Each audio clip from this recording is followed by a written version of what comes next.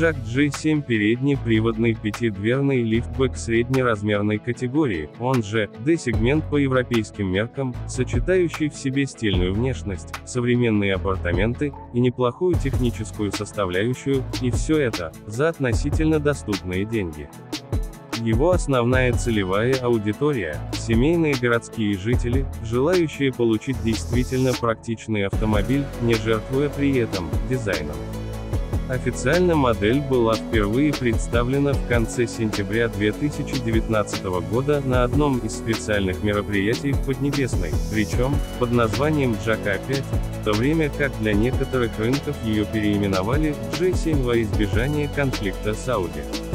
Примечательно, но над дизайном лифтбека трудился Даниэль Гальони, прежде рисовавший модели Альфа Ромео и Мазерати.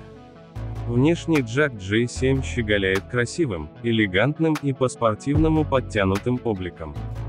Хищная физиономия с агрессивно нахмуренными фарами, шестиугольной пастью радиаторной решетки и рельефным бампером, стремительный силуэт с длинным капотом, неспадающей линией крыши и небольшим отростком багажника, стильная корма с изящными фонарями, объединенными между собой узкой LED-полосой, и массивным бампером с парой выхлопных труб. Это автомобиль среднеразмерного класса. В снаряженном виде автомобиль весит от 1432 до 1440 кг в зависимости от модификации. Внутреннее оформление JAC J7 скроено по современным лекалам: трехспицевый мультируль с пухлым ободом слегка приплюснутым снизу, виртуальная комбинация приборов с 7-дюймовым табло и современная центральная консоль, почти полностью отданная под 10,4-дюймовый тачскрин информационно-развлекательного комплекса, на который возложено управление большинством функций. Внутри машины использованы преимущественно добротные материалы отделки, причем в передней панели специально применены обшитые нарочито грубым сукном вставки. Салон автомобиля рассчитан на перевозку 5 человек, причем достаточный запас пространства у обитателей обоих рядов. Спереди установлены кресла с ярко выраженной боковой поддержкой, подголовниками интегрированного типа и широкими диапазонами регулировок.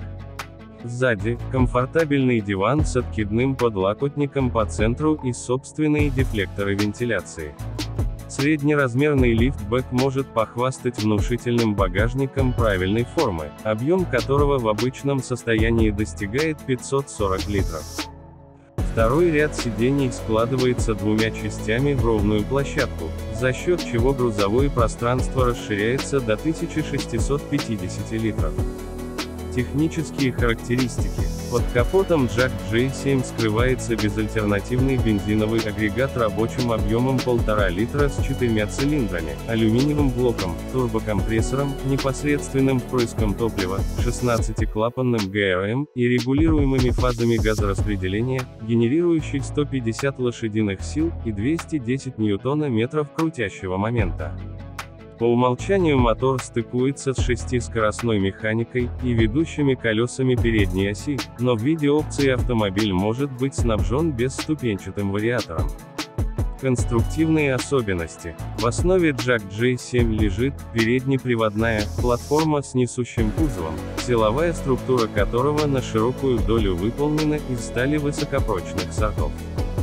На обеих осях автомобиля применены независимые подвески с гидравлическими амортизаторами, простыми пружинами и стабилизаторами поперечной устойчивости, спереди – классические стойки типа Макферсон, сзади – многорычажная архитектура. Автомобилю положено рулевое управление реечного типа с активным электрическим усилителем. На всех колесах установлены дисковые тормоза, работающие вкупе с ABS, EBD и прочими электронными примочками. Комплектации. JAC J7 предлагается в 3 комплектациях на выбор: Basic, Comfort и Luxury. Причем только топовая из них доступна с бесступенчатой трансмиссией. Машина в стартовой версии оснащается такими опциями как 2 подушки безопасности, медиасистема с вертикальным 10,4-дюймовым экраном, кондиционер, ABS, ESP, задний парктроник, обогрев и электропривод зеркал, мультируль, Светодиодные фары, 4 электростеклоподъемника, 17-дюймовые легкосплавные колеса, аудиосистема с 4 динамиками и некоторое другое оборудование.